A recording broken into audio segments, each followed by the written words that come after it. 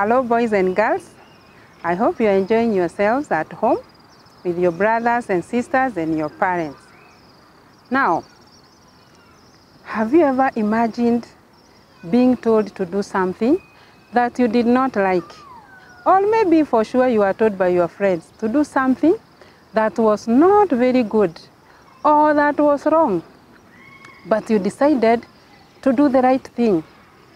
Now, in our story today, we are going to see some 4 young men who decided to do something right even when they were told to do something wrong. Once upon a time, in a country called Israel, we called them the children of Israel. The children of Israel, as a nation, were captured and they were taken captives. To be taken captives is to be removed from your country and you are taken to another country like slaves. And when you go there, you cannot do what you want to do. You can only do what the people of that country want you to do. Now, the children of Israel had been captured by the nation of Babylon. And when they went to Babylon, the king looked at some 4 young men. He saw that they were very strong, very nice, and even he saw they were very wise. Who are these young boys?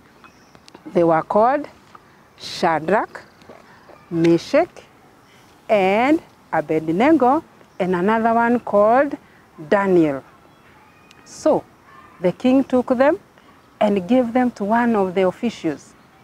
And this official was told, make sure these 4 young men will be taken care of very well, they will be fed very well, so that they can be stronger and healthier. Now, Shadrach, Meshach, Abednego, and Daniel had names that represented names of God. But now you know what happened? When they went there, those names were changed. They were given other names. What did the people of Babylon wanted them to do? They wanted them to forget about their God, to forget about their country, to forget about their culture, and start doing things of their country. But these people, they knew, even if their names were changed, they cannot forget God. They knew they will always do the right things that God wanted them to do. They also knew one thing, that God loved them. He will take care of them, He will protect them. You know, even us, God loves us so much. He cares for us. I know, like this time, maybe we are scared because we are at home. We are not in school, we are not going to church, and maybe you feel like things are not very good. But you know what? God loves you. God cares for you. Why? Because God is love. He loves us so much. The Bible says, for God so loved the world that He gave His only begotten Son, that whoever believes in Him shall not perish, but have everlasting life. God loves us with an everlasting love. Even now, wherever we are, God still loves us. He cares for us. He is still protecting us. Even from that funny disease, that bad disease that is making us not to go to school, that coronavirus, imagine, God is taking care of you. He is protecting you from it. God took care of Daniel, Shadrach, Meshach, and Abednego.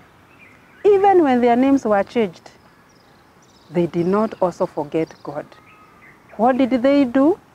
They went and obeyed the king, stayed there. And even when they were there, they were brought the food.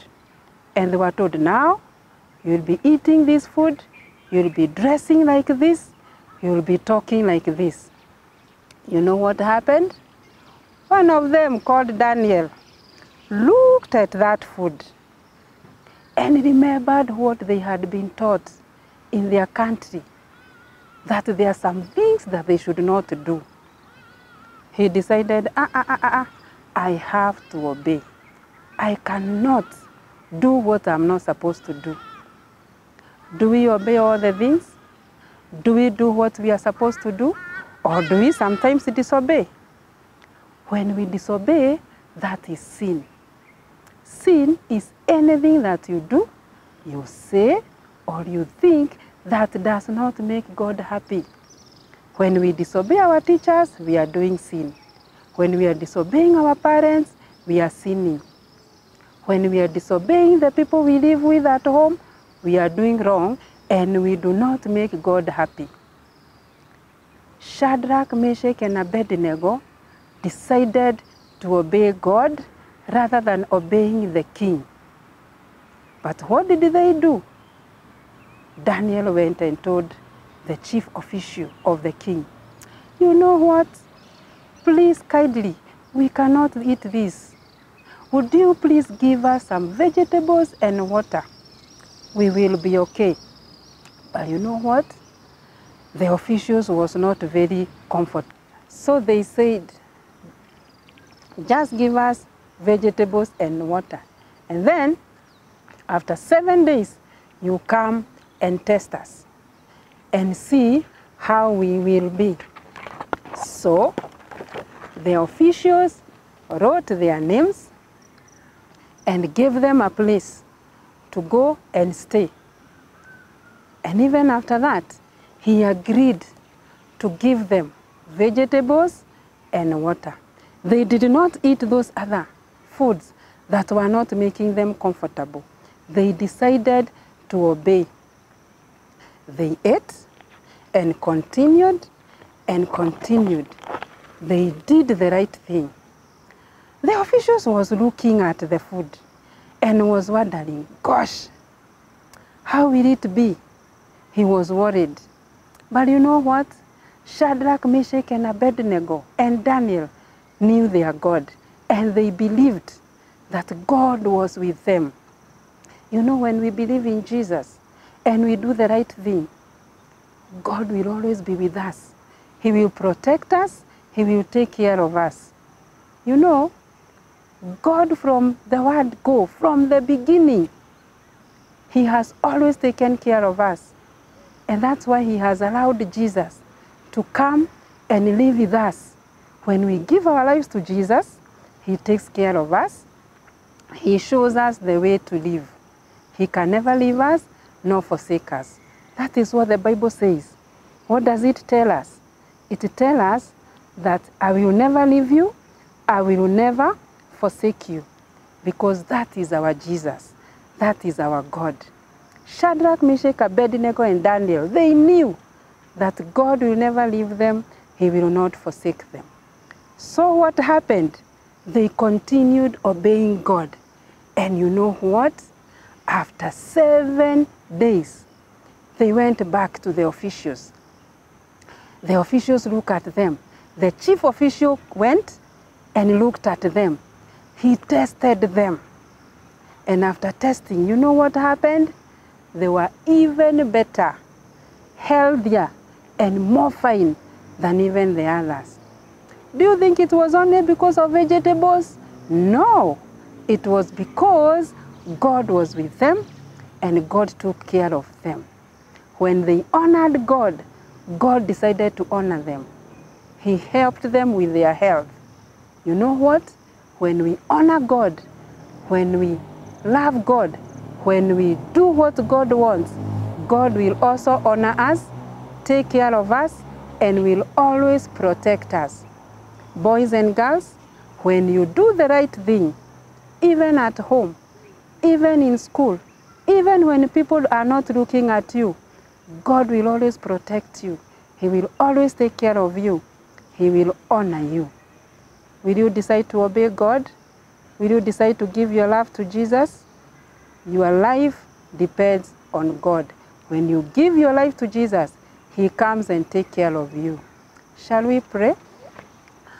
Lord God, we want to thank you because you are such a wonderful God.